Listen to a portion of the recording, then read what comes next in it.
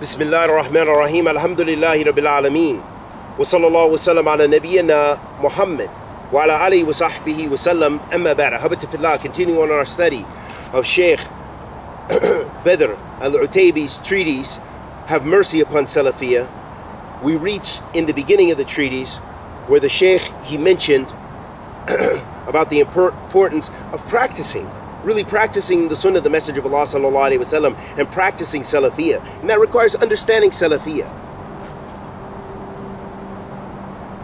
and distinguishing yourself from Ahl Bid'ah by not co-opting their qawaid and their usul and their principles.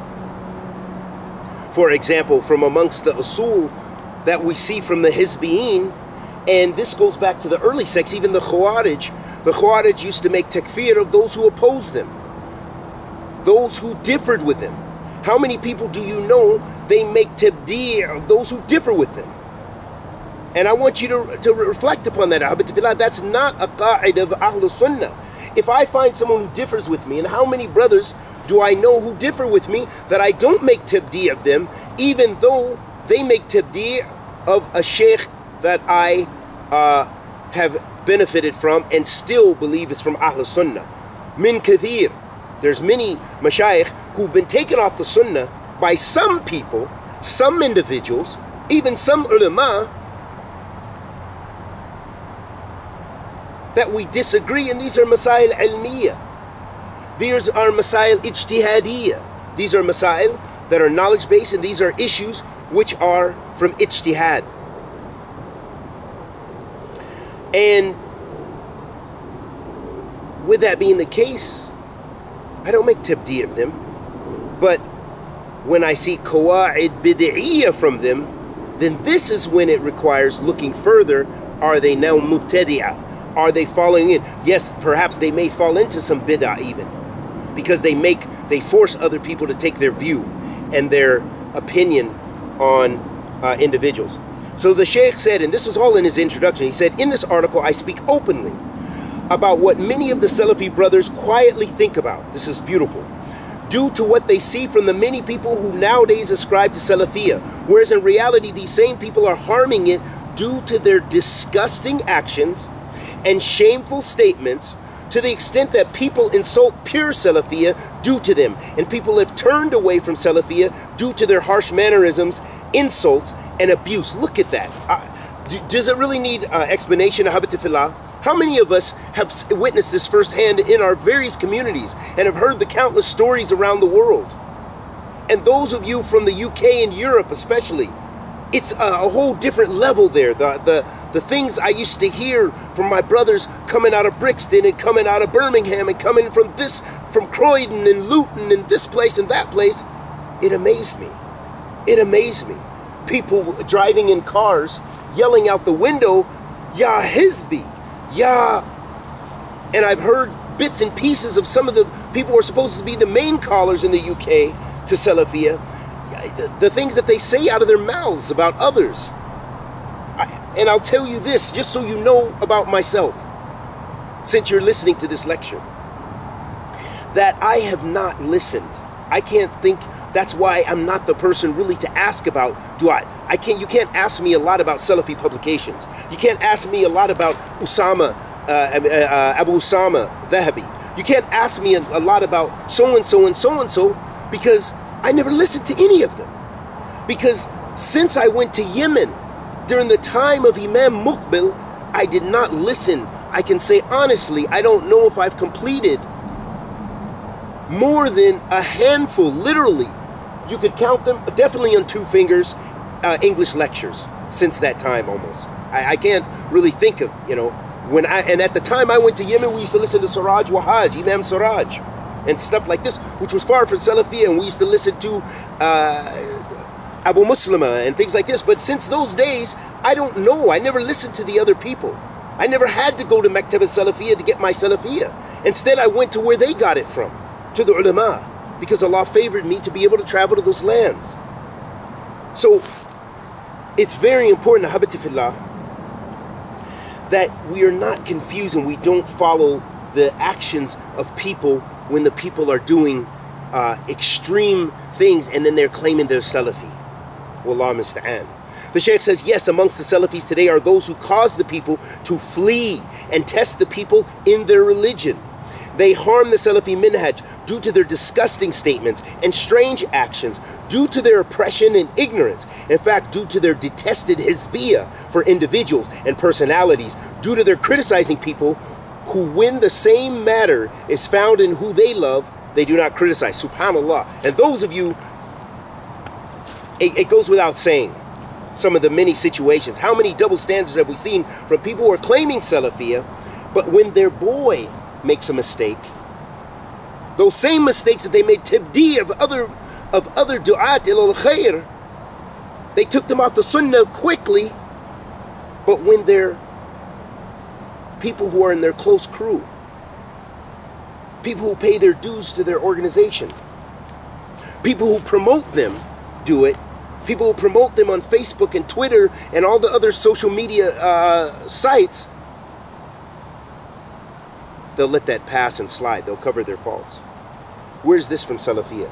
Isn't this the asl of what we criticize those hizbis for all these years? Isn't those what our mashayikh, Sheikh Imam Muqbil and Sheikh Rabi' and those greater in knowledge than them, before them and after, said the same? Imam Fawzan, Imam Abdul Muhsin Al-Abbad, many of our mashayikh that are Imam Salih Suhaimi, and the many ulama of Ahl Sunnah who've criticized those principles of Hizbiyah. But yet we continue on and persist in calling to ourselves and our groups and distorting the da'wah to Ahl Sunnah. So the Shaykh said, they harm the Salafi minhaj by propping up people as measures of association and disassociation and love and hatred, to the extent that due to a person's closeness to them, they are given a certified pass to Salafiyah. These people who they have propped up are not those whom the imams of the religion rely upon, neither are they themselves from the major well-known imams. It can almost be said that this is a detested hizbiyah in the cloak of Salafiyah. Subhanallah. Yes, there is no flattery in the religion, nor is there any ambiguity in explaining the path of the believers. We may as well bid farewell to Salafiyah if we do not strive our collective best to rectify Salafiyah and return those ignoramuses to the garden of knowledge and manners. Cultivate them upon loving goodness for people, politeness in speaking, respecting the scholars, understanding the fiqh of priorities, attaching importance to the situation of the ummah, attaching them to the gatherings of the scholars, and attaching importance to the books of the well-known imams and their statements and beliefs. Subhanallah. Those are some high-powered statement. That's a high-powered statement right there, that if we could dissect that and spend a lot of time, which I don't want to do, but I want you to reflect on these things. This Sheikh wrote this very beneficial treatise for this reason, and we can gain immense benefit if we listen and practice. If we listen and understand, it will clear up so much confusion. So many people ask questions. They even ask questions, about themselves. Do you think I'm still Salafi? I went with this person. I've had people ask me this question. Do you think I'm still Salafi? The brother said this about me, and I walked here. I went to that masjid. I listened to so-and-so's tape. I didn't know. Am I still Salafi? What kind of strange Sesame Street questions are these? Sesame Street questions, because it's just ghareeb. It's so strange, these kind of Twilight Zone qawa'id, that all of a sudden you're off Salafiyah because you listened to so-and-so. Or even if you went to so-and-so's lecture, all of a sudden you're no longer Salafi. Maybe you didn't know. Maybe you, whatever the case may be, there was some weakness. Maybe you knew they're from Ahl Bid'ah, but you had a curiosity. Does that make you all of a sudden you're not on the sunnah of the Prophet sallallahu alaihi wasallam? Khalas, intahayna. This is the importance, habiti fillah, that we have to understand that it's not easy just to throw someone off the sunnah like many of the people do. Wallahu musta'an. And we ask Allah the Almighty to bless us with ikhlas, with thabat. Then the Shaykh said, have mercy upon Salafiyah. Salafiyah is not only jarh wa ta'deel, finding pitfalls, investigating mistakes, and appointing ignorant youth to these responsibilities. Salafiyah is not being negligent about knowledge and righteous actions, calling to Allah and loving goodness for people. So he said Salafiyah is not being negligent about knowledge and righteous actions. Calling to Allah and loving goodness for people. So what he's saying here, Habibullah, is that he's saying Salafiyah, it's not letting ignorant youth are not the ones who formulate these qawaid and principles and have the authority to take people off the da'wah to Ahl Sunnah. And Salafiyah is not about remaining ignorant. And Salafiyah is not about sinfulness, being immersed in sins, but yet you're supposedly a da'i of jar wa ta'dil. But Salafiyah instead is calling to Allah and loving goodness for people. This is what the Prophet ﷺ, in fact, Salafiyah, we should be first and foremost, the people should be loving us, even if they don't follow our path, because they should say, man, those Salafis have such good manners, even though they refute our imams and this and this and this, and they refute the bid'ah, but we see how they deal with the general people, that they're so good with the laymen, and they're so adherent to the sunnah of the Messenger of Allah ﷺ. Where's that? We don't hear the people say that about many of the Salafi du'at around the world, wallah mistan. The number of scholars of the Salaf is only known to Allah. Jar wa ta'dil and clarifying the situation of men is a communal responsibility for the people of knowledge. Taqwa, piety, sincere advice for the Muslims. They are the people who know what necessitates a jar and what ta'dil means. A jar meaning a criticism, and ta'dil meaning to praise someone. They are the people who can Islamically proportion the punishment by way of harshness, boycotting, cutting off, and rebuking. Meaning that this is reserved for Ahl al-Ilm.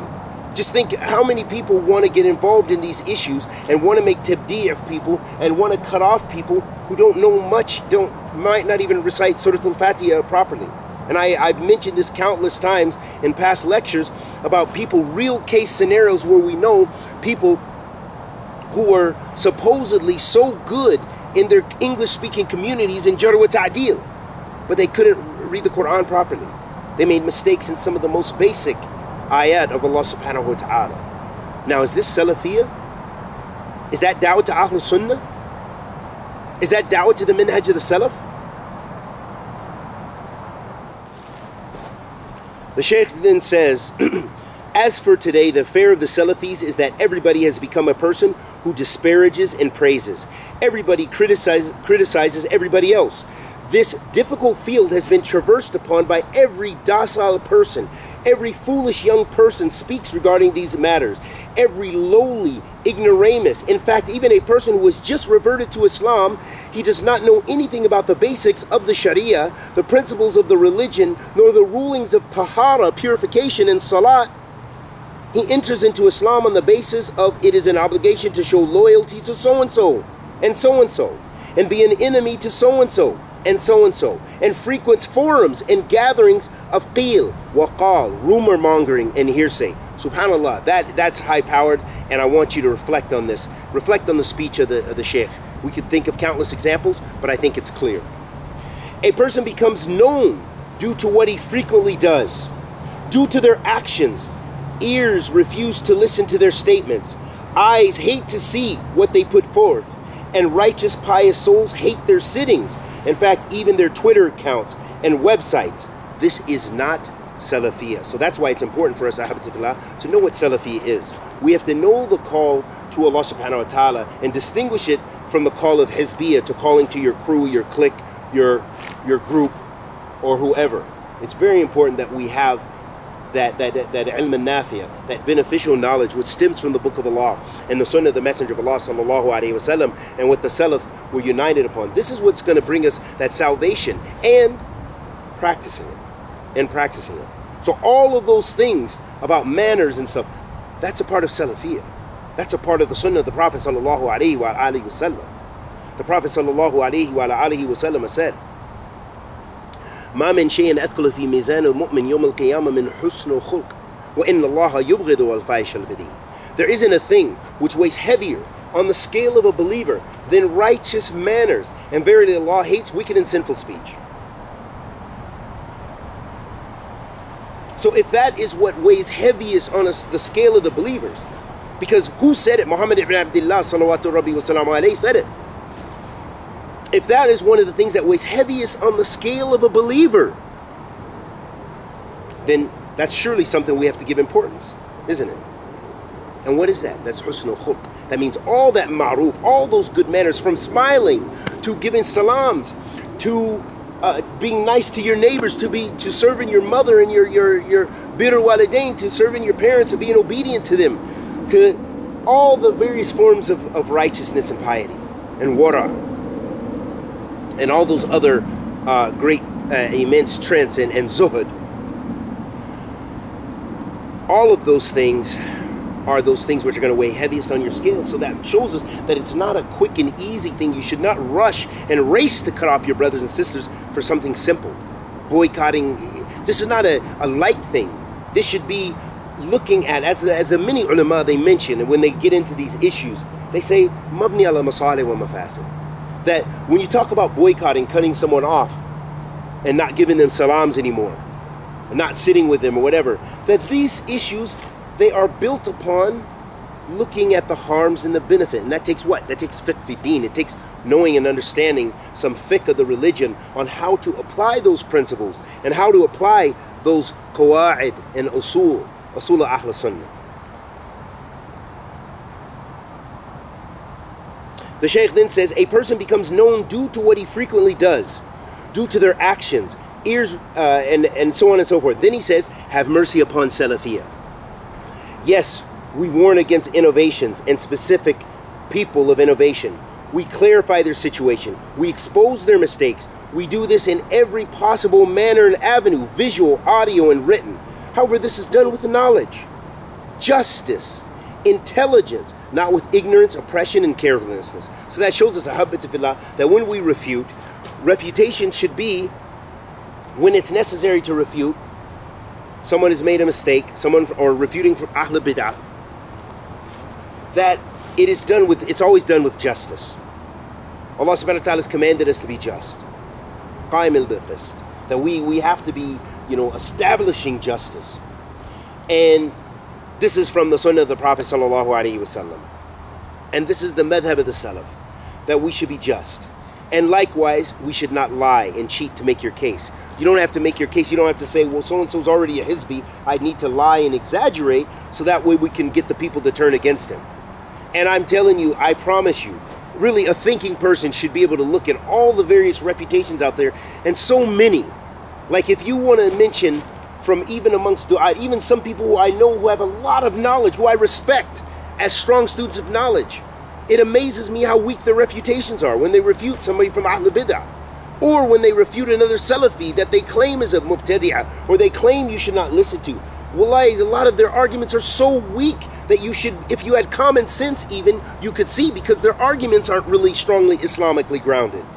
And so then that means a thinking person, if you don't detect much Islam, even from a logical point, you would say that's a weak argument of in Jahiliyyah, or in philosophical argument, or whatever kind of argumentation tools. You see how weak it is, because a lot of times it's based on desires. It's not based on ilm or fiqh, and it's not based on going back to those qawa'id and usul. That's what's imperative. And you even find that from scholars, wallah musta'an, for those who read Arabic, you will find this. I've collected so many of those kind of books because I like those books just to see. I like to see who's writing ilmi and who's not. And you will see a lot of the books where you see rudud and refutations, you'll see their arguments they use, and you see the English-speaking audience copying it, and the Amharic-speaking audience copying it, and the Oromo-speaking audience copying it, and the Somali speaking audience copying it, and the Indonesian-speaking audience copying it. That it filters around the world. They copy the same style. They make, for example, a person who you're refuting says, yes, this is a rock, and so the person will say, a rock, and they'll put it in a hyperbolic language. How can they say that's a rock? That is the tool of the Hizbis to say that that's a rock. And I know that was an exaggeration, or I blew it totally out of proportion, but I'm trying to make a point.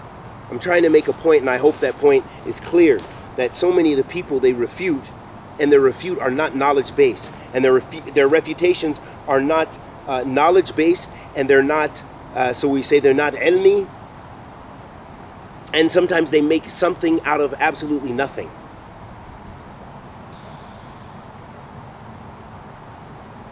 Then the Shaykh said, our scholars who preceded us said to us, warn against them, and then seek protection and pardon for yourselves. Remain upright upon knowledge and action. The warnings that occur from some of the scholars, those who fulfill the fard al-kifaya, are sufficient, as long as they fulfill the objective and the evidence becomes established. After this, the true Salafi turns to knowledge and righteous actions in order to remove him from himself ignorance and laziness. As for the beginners and new Muslims preoccupying themselves with refutations and counter-refutations and criticizing people and groups, then this is from the severest diseases, a waste of knowledge and actions. So it's very important that we don't spend all of our times caught up in that which is secondary knowledge over the awlawiyat, over the first-hand, the knowledge that takes precedence. That we have to go with those things first and foremost that are going to teach you how to practice your religion and come closer to Allah subhanahu wa ta'ala. Those other things are higher level of understanding certain furu' and to defend the usul of the religion, but they're not for everyone to get involved in. And this is, there's countless statements of the Salaf, and there's countless statements of our ulama, the mu'asirin, that would exhaust our time to go into those many statements. And we've already put them out. You can find them. They're out there. Tons of statements. And so many of the websites now, alhamdulillah, walillah, some of the Salafi websites, they've translated many of the scholars, the modern day scholars, and Imam Muqbil's statements about Hizbiyah and about Salafiyah and about making tabdi' of people easily. Imam Fawzan, Imam bin Baz, Imam bin Uthaymeen, Bikathra. There's so many beautiful statements. And it seems when we look at the fitna that we live in now, it's almost as if some of those imams are still alive, because what they were speaking about is so relevant to what's going on today. And then you see so many people claiming Salafiyah and they don't go to those big imams. How many statements of bin Uthaymeen do you see that they translate? But instead they go with scholars that have knowledge but are much less than knowledge than bin Uthaymeen. Bin Uthaymeen was an imam. He's an imam in this time. Fiqhi. If you look at his books and what he's produced, and those who know Arabic, they know what I'm talking about. They know exactly what I'm saying. They can go into those books. So I can't even, and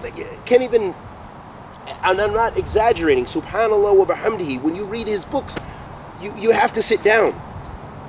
You have to sit down all the fawaid.